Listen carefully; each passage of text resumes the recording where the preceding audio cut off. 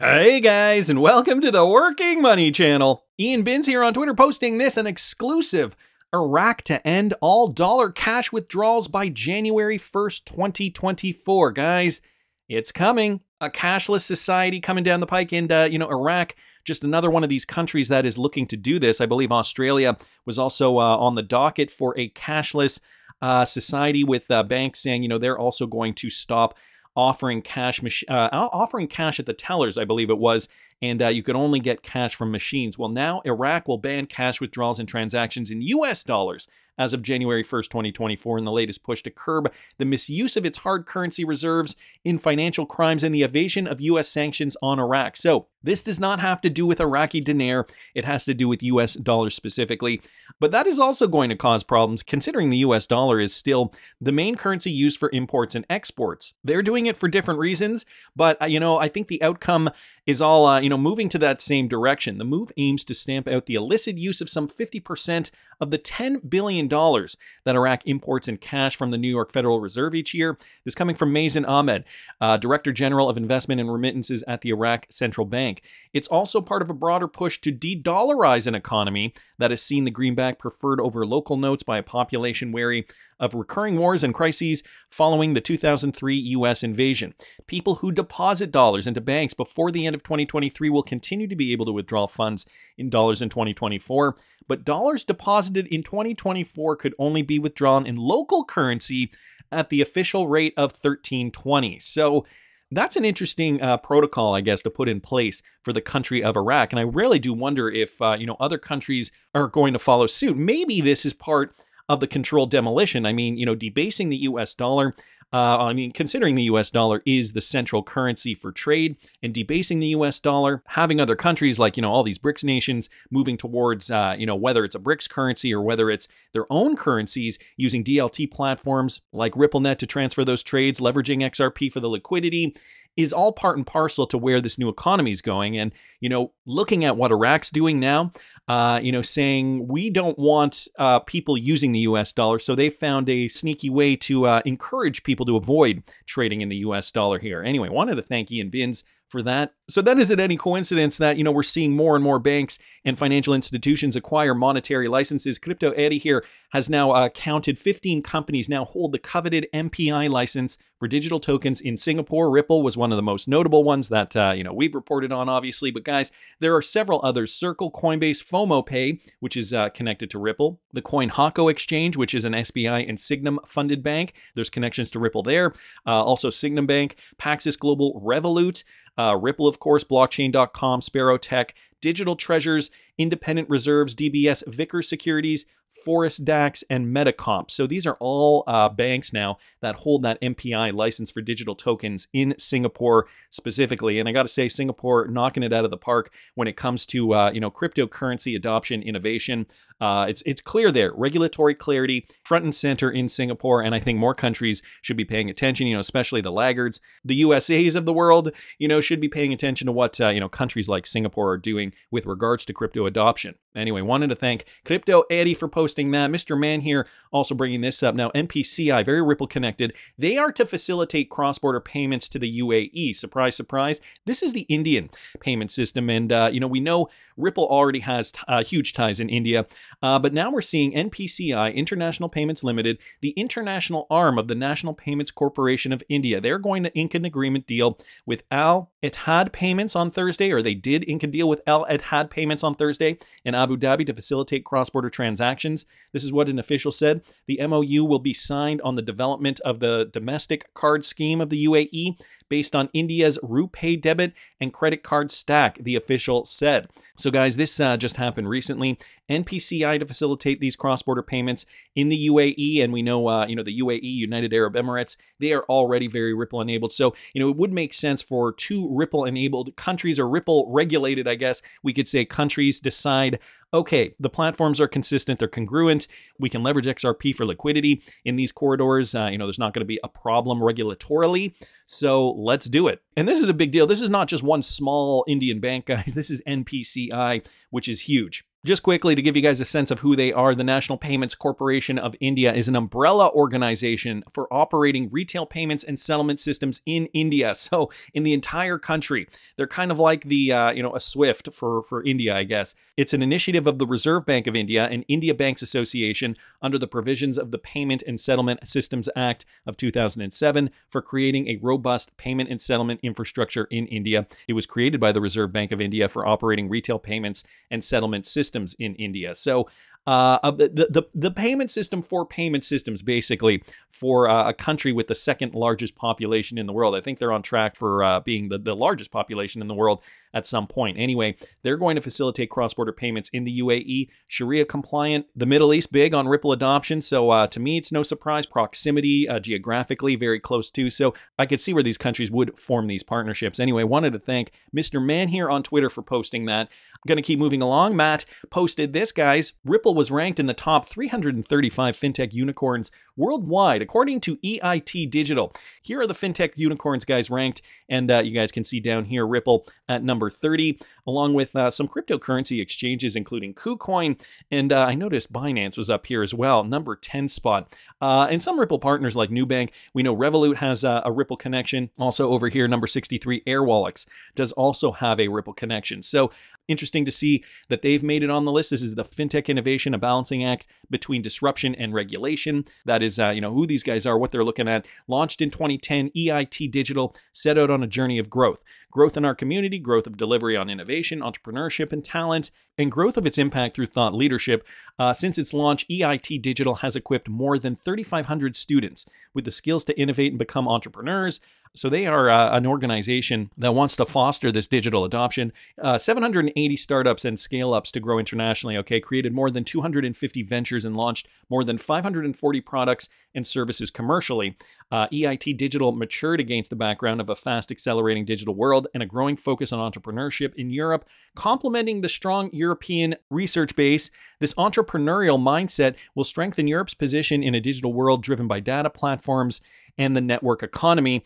Created by Strong Digital Europe, this will safeguard Europe values by being inclusive, fair, and sustainable. So you guys can see what their mandate is, and Ripple on the list, number 30 out of the top 335 most important fintech unicorns worldwide.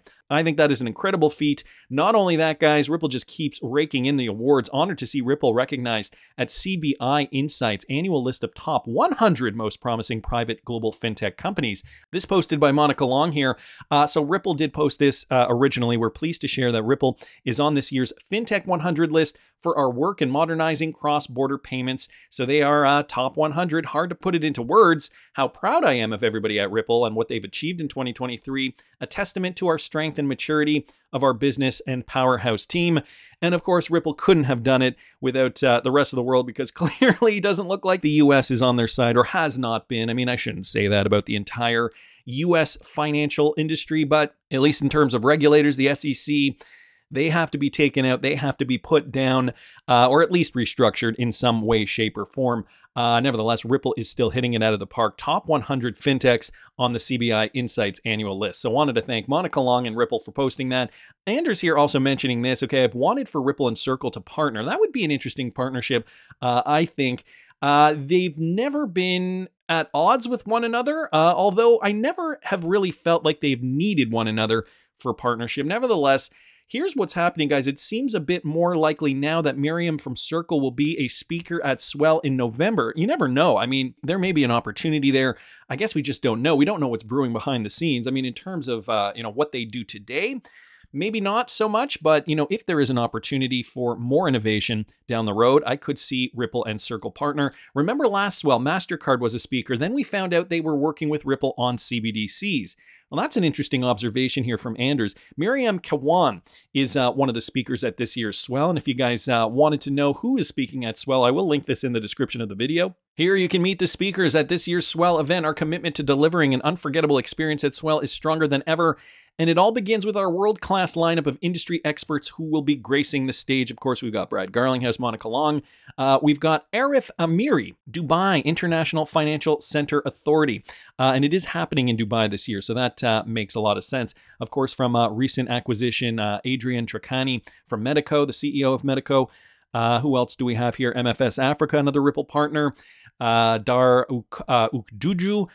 Who else do we have? Circle President Miriam Kiwan, who we just highlighted. Interesting connection there. Yesterday, I talked a little bit about Nuve. So Jan Lorenk is also going to be speaking at this year's Swell event. We've got a member from Bitstamp, James Greenwood, Sandy Young, of course, Stuart Alderati, probably for the legal stuff, James Wallace for CBDCs, and Caleb Udui, the Republic of Palau. So far, the lineup looking very, very sweet. And so again, guys, I will link this in the description if you want to know more information on Ripple's Swell event. But I mean, we could, in fact, see something happen, something transpire after this event. Who knows? Because a lot of these, from what I am realizing here, a lot of these companies represented here are already partnered with Ripple. So who knows what it could mean? Wanted to thank Anders for posting that. Guys, here's one from the Wrath of Kahneman. Now, we know Ripple and Thunes are partners. Access Africa and Thunes are to join forces to improve cross-border payments in and out of 13 African countries. So, looking as though they're expanding their footprint in an effort to streamline and simplify cross-border transfers and payments across Africa and beyond. Access Africa has formed a partnership with Thunes, a leading global payment infrastructure platform that connects over 130 countries into a single network, offering its members seamless, interoperable, and frictionless cross-border payments. The partnership will allow Access Africa to facilitate inbound and outbound cross-border payments in 13 markets. So, guys, they're opening up to 13 more markets. Botswana, Cameroon, Democratic Republic of the Congo, Gambia, Ghana, Guinea,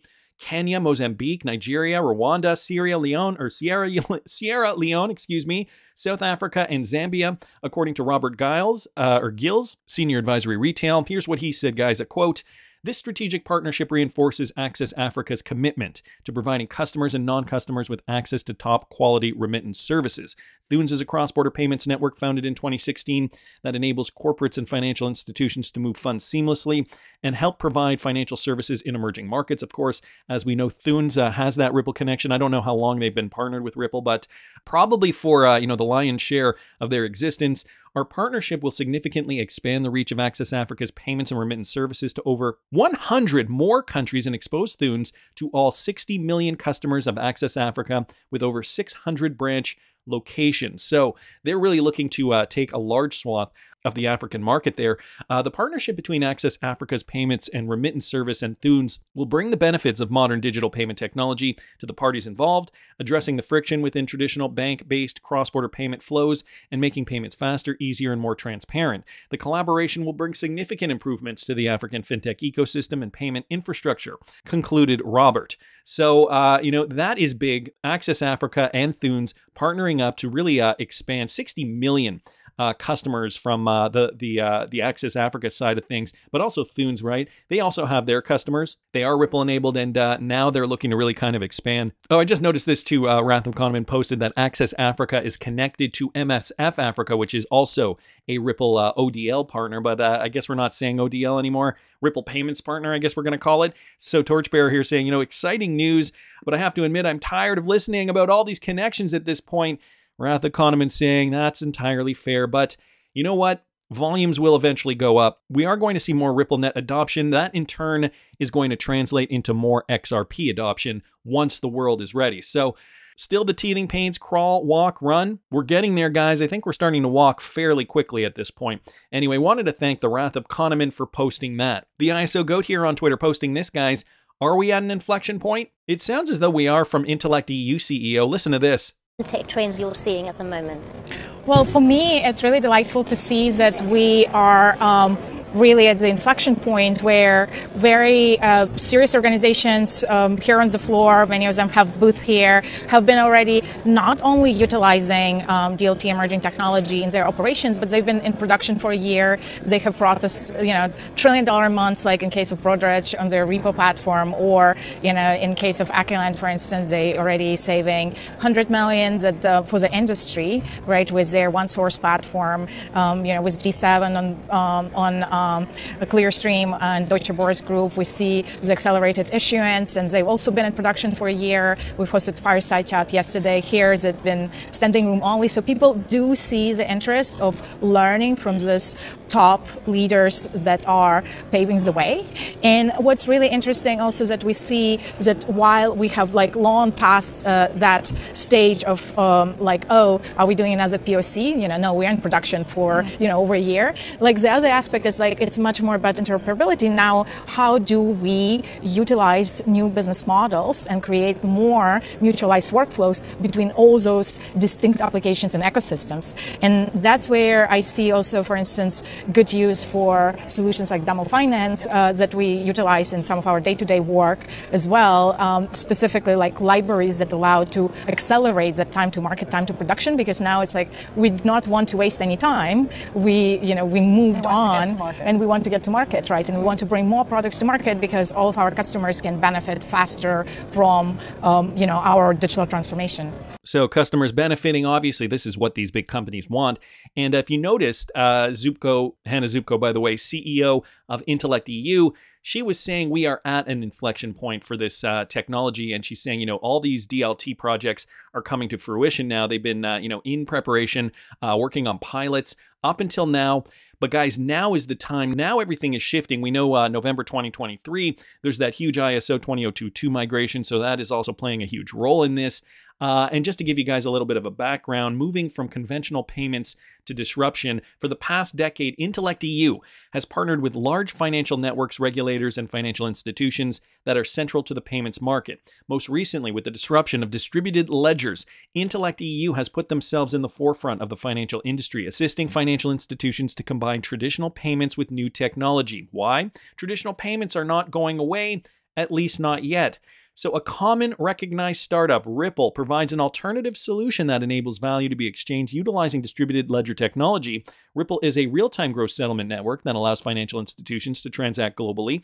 10 of the top 50 global banks. Now, again, guys, this was from 2016. So an older article, but even at this time, Intellect EU had Ripple on their radar. And, even at this time, Ripple had 50 global central banks connected to Ripple's network. As a proof of concept stage continues to be successful, financial institutions will want to combine conventional payment networks with the new technology.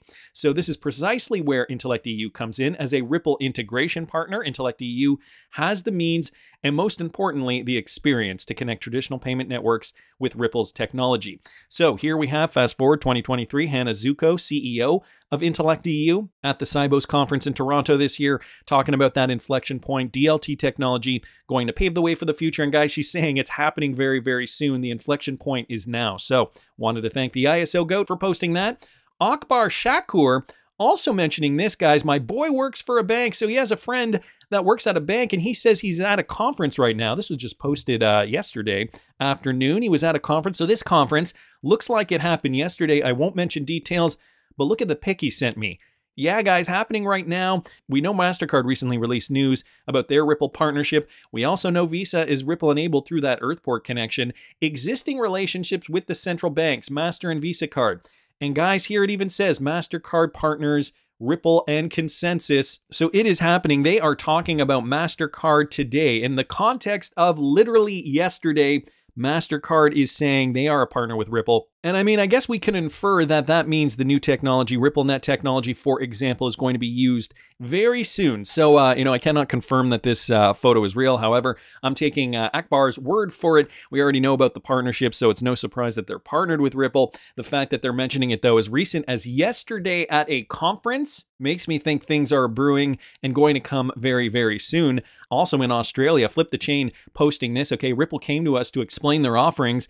And well, I'll let Paul Zalay, director of FTA Australia, had to say about RippleNet technology. Notice, right? And again, I'm not an expert on it, but I understand they approached us some time ago.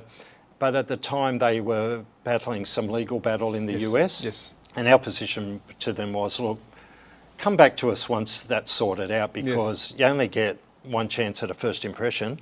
And if this court case doesn't go well for you, it wasn't going to go. So anyway, they got a good result in the US court case, and they approached us again. And look, we're going to have a bit more of a look at it. I'm not going to claim to be an expert on it, but we may look to promote their product. And again, it'll be buyer beware. We'll say to our members, look, here's this new technology. From what I can understand, it can generate real-time transfer of payments. Yes. And they seem to have a lot of checks and balances in place. At the briefing that I was at where I did that post, there was a lot of representatives from the major banks that were very interested in it. So it is a real thing. That's right. But how that translates to meaningful solutions for our members, we'll only understand that in a bit more time. I think I've got a little bit more understanding of Ripple because I have been following the Ripple case since got into the dramas with the financial bodies in the US. That period of time for Ripple, it was when the whole world was still trying to grappling with the idea of what blockchain was and all that sort of stuff, and because you're really going outside of the banking system, right? And anything that goes out of the banking system, the governments don't like it, because they can't see it. But Ripple's difference compared to all the other blockchains is that other blockchains is a decentralized model, which means that no one party controls it, whereas Ripple is a centralized model. So they want regulation. They want to basically plug into the government system, use blockchain as a technology by way of payments getting transferred in an instant manner. When I saw you sort of talking to Ripple, and I was like, oh, because I haven't followed their case lately, I didn't know whether they had a positive outcome or negative outcome, but the fact that you were talking to them, I thought they must have had a positive outcome. And then if their payment system are launching here in Australia or are offering as a legitimate commercial business offer, it's very interesting. It'd be very interesting for the likes of me as well, right? Because it will make cross-border payments and so forth a lot more efficient. It'd be very interesting to see what the fees they will charge. I'm sure you'll probably get some of those details. But do share it with us when you get that information. What's the next step with them? Oh, look, really, the group came and presented down here at the waterfront here at Sydney Harbour, but they were all Singapore-based, and so they were doing a bit of a roadshow here to start getting their branding out. All right, so a few things here I want to address.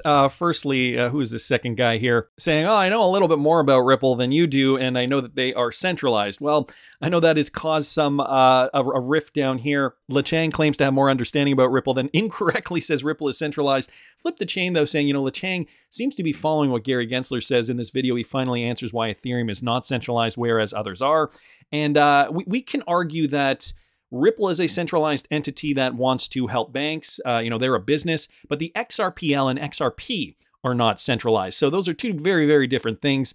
I don't know what he meant by that, but I mean, that argument does hold up. Who is this guy, though? Paul Zalay. To give you guys some context here, Director, Freight and Trade Alliance, or the FTA, Secretariat, Australian Peak Shippers Association, guys. This is Australia's Free Trade Agreement. The FTA, Free Trade Agreement, is an international treaty between two or more economies that reduces or eliminates certain barriers to trade in goods and services. So Ripple was approaching the FTA in Australia to say, hey, we can trade using XRP in Australia for all the trades that Australia makes. Okay, all the imports, all the exports. And just to give you guys a sense of where that stands, guys, $1.553 trillion USD is Australia's GDP.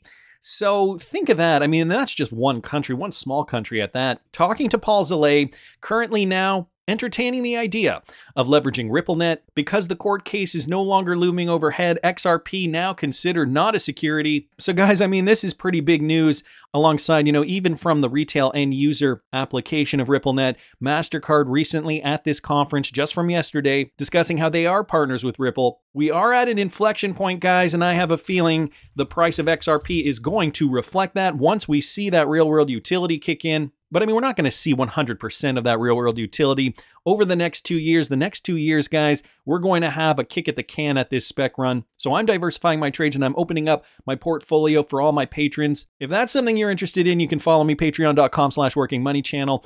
If you're looking to see how I'm going to be making money during this bull run, that's just my opinion though. I want to hear what you guys think. Please subscribe to the channel if you haven't already. Like the video if you like the content I'm providing. I always love hearing your comments. See you in the next one, guys.